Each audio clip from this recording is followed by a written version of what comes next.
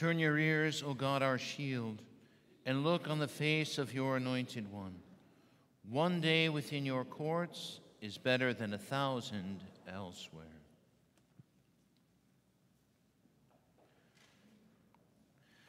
In the name of the Father, and of the Son, and of the Holy Spirit, the grace of our Lord Jesus Christ, and the love of God, and the communion of the Holy Spirit be with you all. Brothers and sisters, let us acknowledge our sins, and so prepare ourselves to celebrate the sacred mysteries. I confess to Almighty God and to you, my brothers and sisters, that I have greatly sinned in my thoughts and in my words, in what I have done and in what I have failed to do, through my fault, through my most grievous fault. Therefore I ask Blessed Mary, ever Virgin, all the angels and saints, and you, my brothers and sisters, to pray for me to the Lord our God. May Almighty God have mercy on us, forgive us our sins, and bring us to everlasting life. Lord, have mercy. Christ, have mercy. Lord, have mercy. Let us pray. O God, who have prepared for those who love you good things which no eye can see, fill our hearts, we pray, with the warmth of your love, so that, loving you in all things and above all things, we may attain your promises which surpass every human desire. Through our Lord Jesus Christ, your Son, who lives and reigns with you in the unity of the Holy Spirit, God, forever and ever.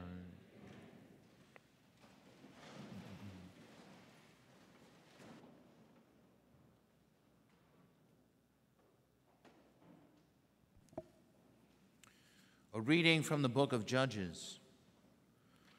All the citizens of Shechem and all Beth Millo came together and proceeded to make Abimelech king by the terebinth at the memorial pillar in Shechem.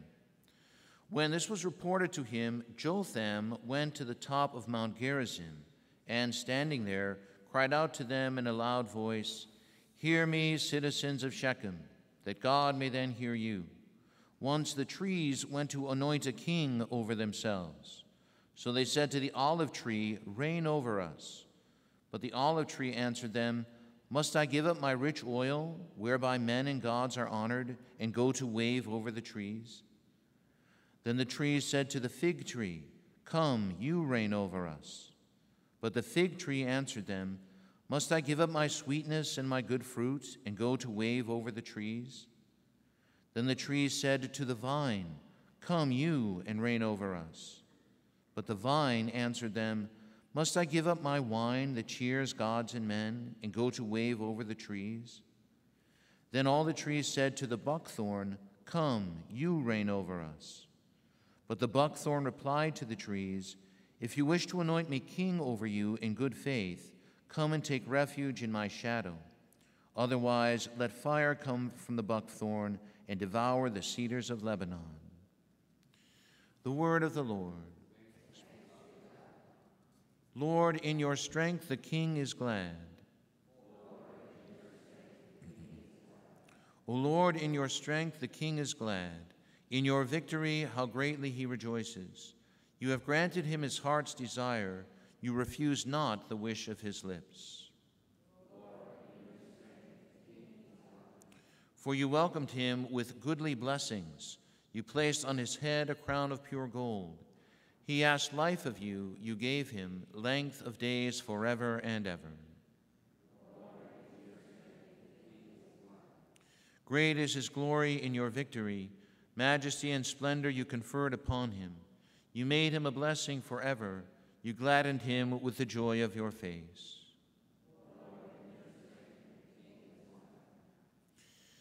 Alleluia, alleluia, alleluia.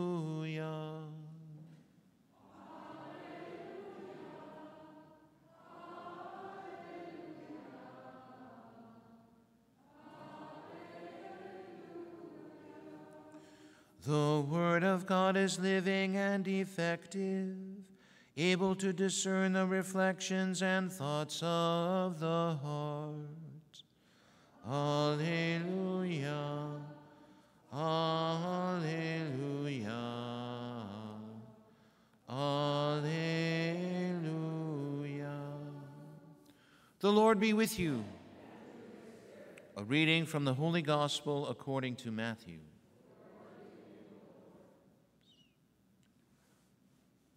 Jesus told his disciples this parable. The kingdom of heaven is like a landowner who went out at dawn to hire laborers for his vineyard. After agreeing with them for the usual daily wage, he sent them into his vineyard. Going out about 9 o'clock, he saw others standing idle in the marketplace. He said to them, "You too, go into my vineyard, and I will give you what is just." So they went off. And he went out again around noon, and around 3 o'clock, and did likewise. Going out about 5 o'clock, he found others standing around, and said to them, "Why do you stand here idle all day?" They answered, "Because no one has hired us." He said to them, "You too, go into my vineyard." When it was evening, the owner of the vineyard said to his foreman, "Summon the laborers and give them their pay, beginning with the last and ending with the first." When those who had started about 5 o'clock came, each received the usual daily wage. So when the first came, they thought they would receive more, but each of them also got the usual wage. And on receiving it, they grumbled against the landowner, saying, "These last ones worked only 1 hour, and you have made them equal to us, who bore the day's burden and the heat." He said to one of them in reply, "My friend, I am not cheating you. Did you not agree with me for the usual daily wage? Take what is yours and go. What if I wish to give this last one the same as you?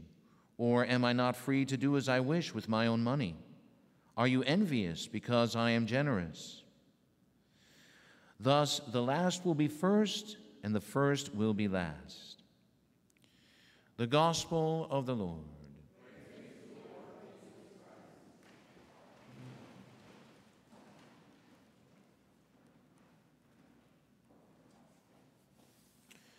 We are all laboring in the vineyard of the Lord.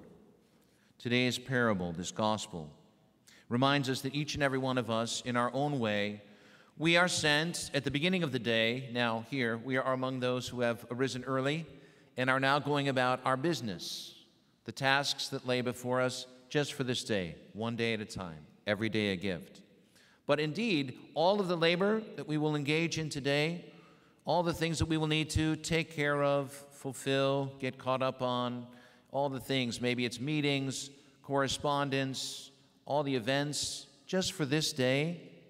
Today's gospel reminds us that although we may not have thought about it when we woke up this morning, now we can think about it. God has chosen us and is sending us into his vineyard, which of course is the world in which we live.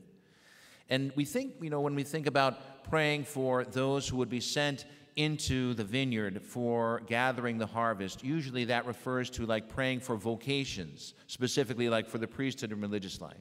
And that's true, and of course, that's specific as well. Send laborers into your vineyard so that they may gather the harvest, right? For those who in the official ministry of the church exercise that particular role. But today's parable really reminds us, and our reflection does as well, that it really applies to all of us. We are all sent by God into his vineyard to labor for the glory of God, the salvation of souls, the building of the kingdom, the things that you are reminded of regularly here from this pulpit. Right?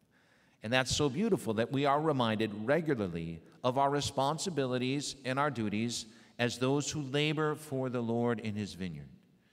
And that labor sometimes is exhausting, sometimes it is challenging, sometimes it is even frustrating, but in all things we never give in to discouragement, because we know that the Lord is with us. We are doing his work, and that's where we find our peace and our strength. That's why we persevere day after day after day, because it is the Lord's work. Even if it's just in your own home, at your job, school, wherever you may be, places and situations that are not necessarily, sacred. We make them sacred by the way in which we approach our daily life.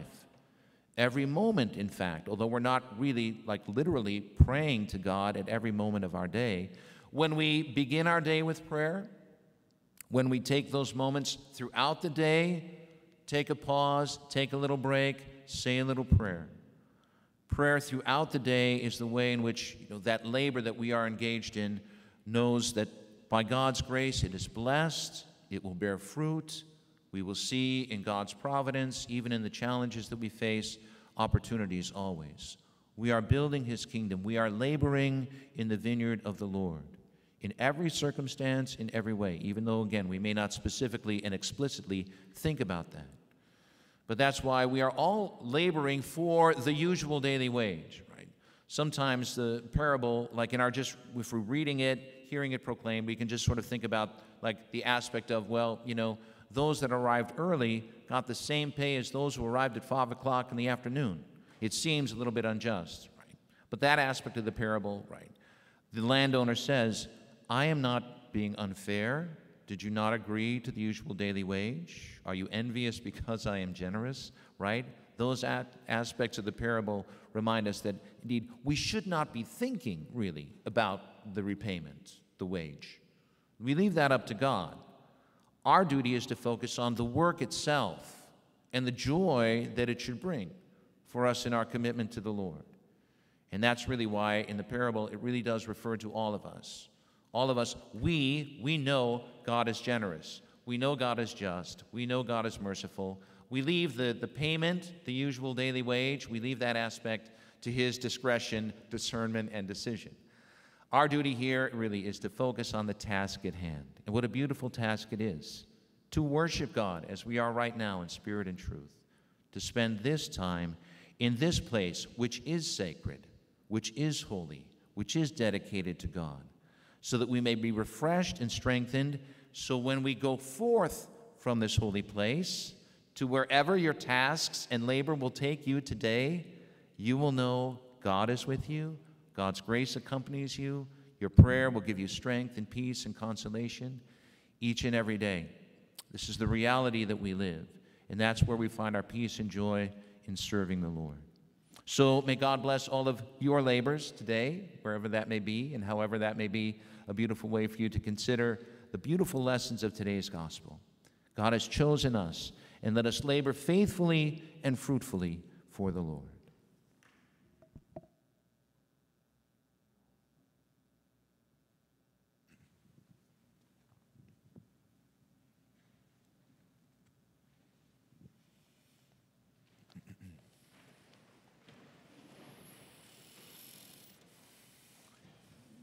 As we offer this sacrifice of praise, let us bring our needs and our intentions to our loving Father. For our Holy Father, Pope Francis, and all bishops and priests, that they may continue to preach the truth of the gospel with wisdom, courage, and love, let us pray to the Lord. For all government leaders, may they also be inspired by God's wisdom as they care for their people according to God's laws. Let us pray to the Lord. For all those who are sick or suffering, especially we pray for Cardinal Raymond Burke, dear friend to our Norbertine community, that he may be healed, preserved, and protected by God's grace. Let us pray to the Lord. For our parish community, may God continue to unite us in Christ and give us strength to labor in His vineyard for the good of souls. Let us pray to the Lord. For all those who have died, especially for the repose of the soul of Patty Kennedy, for whom this Mass is being offered, that they may be welcomed into the fullness of joy with all God's saints in heaven. Let us pray to the Lord. Father, we thank you for entrusting to us the work in your kingdom. Hear and answer these prayers, which we make with confidence through Christ our Lord.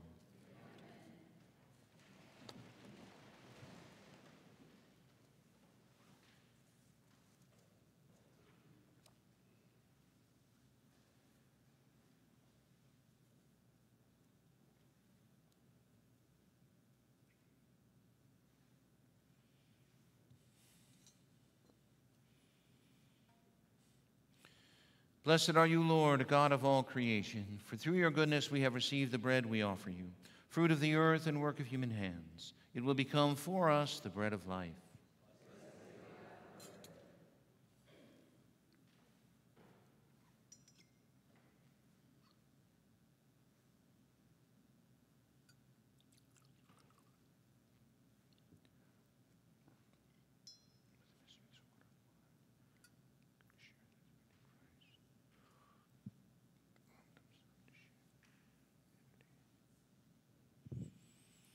Blessed are you, Lord, God of all creation, for through your goodness we have received the wine we offer you, fruit of the vine and work of human hands. It will become our spiritual drink.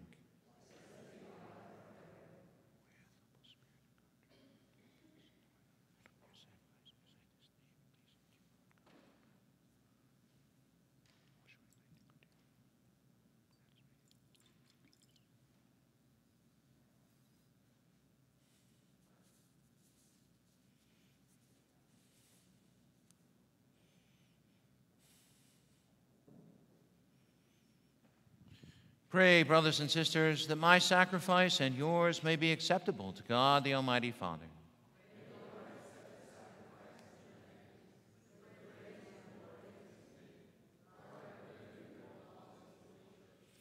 Receive our oblation, O Lord, by which is brought about a glorious exchange, that by offering what you have given, we may merit to receive your very self, through Christ our Lord. The Lord be with you. Lift up your hearts. Let us give thanks to the Lord our God. It is truly right and just, our duty and our salvation, always and everywhere to give you thanks, Lord, Holy Father, Almighty and eternal God. For just as through your beloved Son you created the human race, so also through him with great goodness you formed it anew. And so it is right that all your creatures serve you, and all the redeemed praise you, and all your saints with one heart bless you. Therefore we too extol you with all the angels, as in joyful celebration we acclaim. Holy, holy, holy Lord, God of hosts, heaven and earth are full of your glory. Hosanna in the highest. Blessed is he who comes in the name of the Lord. Hosanna in the highest.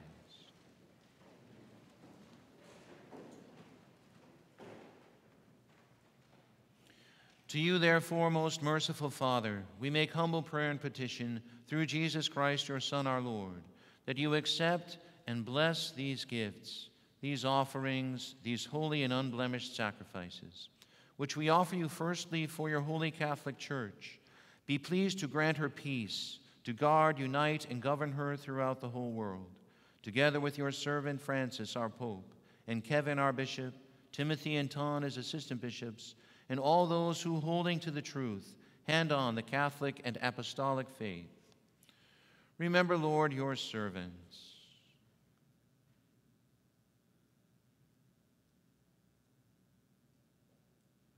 And all gathered here whose faith and devotion are known to you. For them we offer you this sacrifice of praise, or they offer it for themselves and all who are dear to them, for the redemption of their souls, in hope of health and well-being, and paying their homage to you, the eternal God, living and true. In communion with those whose memory we venerate, especially the glorious ever-Virgin Mary, Mother of our God and Lord Jesus Christ, and blessed Joseph, her spouse, your blessed apostles and martyrs, Peter and Paul, Andrew, and all your saints, we ask that through their merits and prayers, in all things we may be defended by your protecting help. Therefore, Lord, we pray, graciously accept this oblation of our service, that of your whole family. Order our days in your peace, and command that we be delivered from eternal damnation and counted among the flock of those you have chosen. Be pleased, O God, we pray, to bless, acknowledge, and approve this offering in every respect. Make it spiritual and acceptable, so that it may become for us the body and blood of your most beloved Son, our Lord Jesus Christ. On the day before he was to suffer, he took bread in his holy and venerable hands, and with eyes raised to heaven, to you, O God, as Almighty Father, giving you thanks, he said the blessing, broke the bread, and gave it to his disciples, saying, "Take this, all of you, and eat of it, for this is my body, which will be given up for you."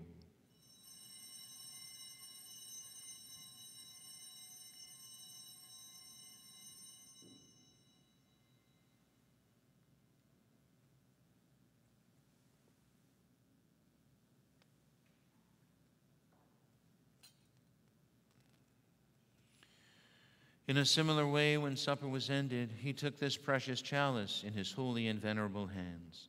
And once more, giving you thanks, he said the blessing and gave the chalice to his disciples, saying, "Take this, all of you, and drink from it, for this is the chalice of my blood, the blood of the new and eternal covenant, which will be poured out for you and for many for the forgiveness of sins.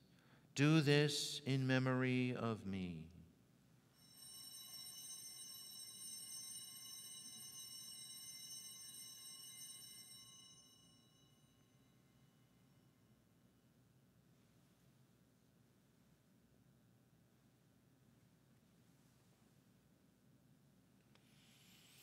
The mystery of faith. We proclaim your death, O Lord, and profess your resurrection until you come again. Therefore, O Lord, as we celebrate the memorial of the Blessed Passion, the resurrection from the dead, and the glorious ascension into heaven of Christ your Son, our Lord, we, your servants and your holy people, offer to your glorious majesty, from the gifts that you have given us, this pure victim, this holy victim, this spotless victim, the holy bread of eternal life, and the chalice of everlasting salvation.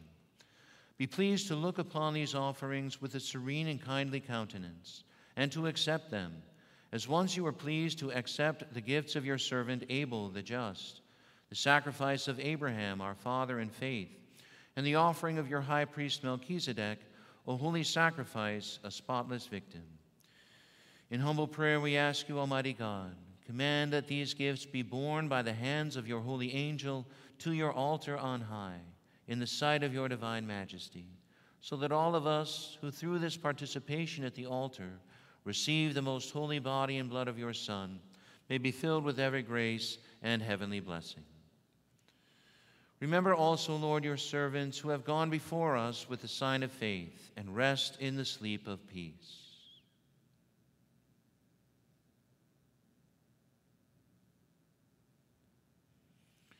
Grant them, O Lord, we pray, and all who sleep in Christ, a place of refreshment, light, and peace.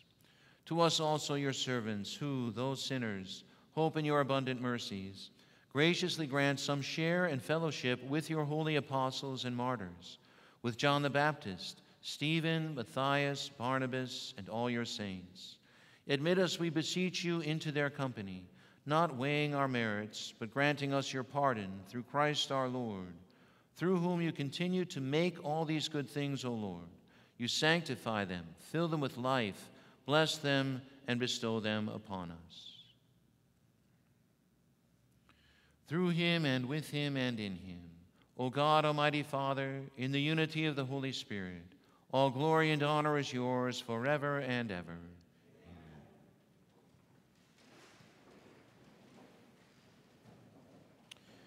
At the Savior's command and formed by divine teaching, we dare to say, Our Father, who art in heaven, hallowed be thy name. Thy kingdom come, thy will be done, on earth as it is in heaven. Give us this day our daily bread, and forgive us our trespasses, as we forgive those who trespass against us. And lead us not into temptation, but deliver us from evil. Deliver us, Lord, we pray, from every evil. Graciously grant peace in our days, that by the help of your mercy we may be always free from sin and safe from all distress, as we await the blessed hope and the coming of our Savior, Jesus Christ.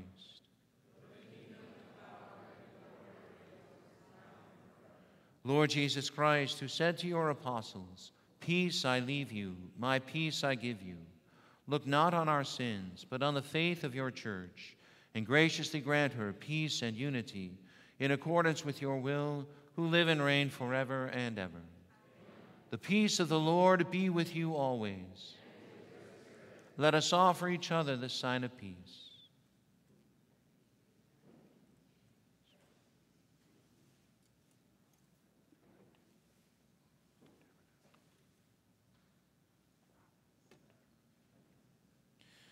Lamb of God, you take away the sins of the world. Have mercy on us. Lamb of God, you take away the sins of the world. Have mercy on us. Lamb of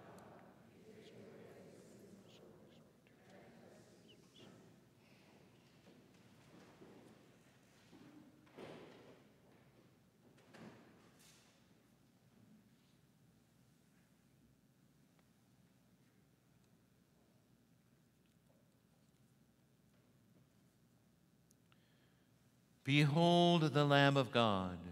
Behold him who takes away the sins of the world. Blessed are those called to the supper of the Lamb. Lord, I am not worthy that you should enter under my roof, but only say the word, and my soul shall be healed.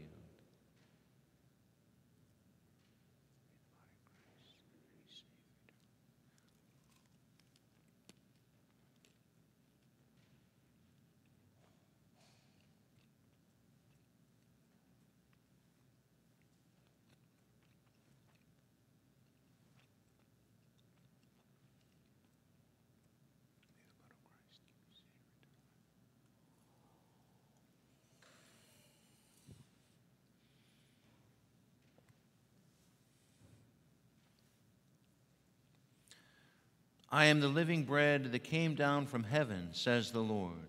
Whoever eats of this bread will live forever.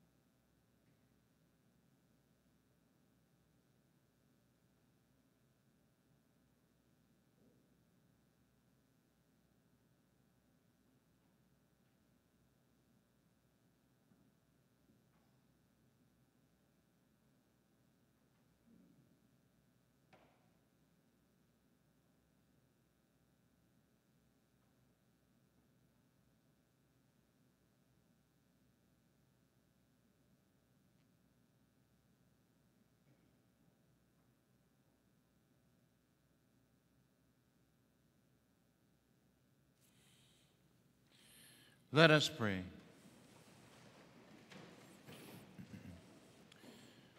Made partakers of Christ through these sacraments, we humbly implore your mercy, Lord, that, conformed to his image on earth, we may merit also to be his co-heirs in heaven, who lives and reigns forever and ever. Just a brief announcement. This coming Saturday, we will have another visit from the pilgrim statue of Our Lady of Fatima, as was the case several months ago.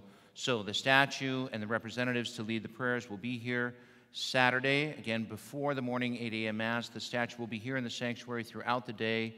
We do have the usual schedule of, Saturday activities, baptisms, a wedding in the afternoon, but the statue will be here all day on Saturday so that you can come visit throughout the day for those prayers. The Lord be with you. May Almighty God bless you, the Father, the Son, and the Holy Spirit. Go in peace, glorifying the Lord by your life. Saint Michael, the Archangel, defend us and be our defense against the wickedness and snares of the devil. May God rebuke him, we humbly pray. And do thou, O Prince of the heavenly host, by the power of God, thrust into hell Satan and all the evil spirits who prowl about the world, seeking the ruin of souls. Hail, Holy Queen, enthroned above, O Maria. Hail, Mother of mercy and of love, O Maria. Triumph, ye cherubim, sing with us, ye seraphim. Heaven and earth resound the hymn. Salve, salve, salve.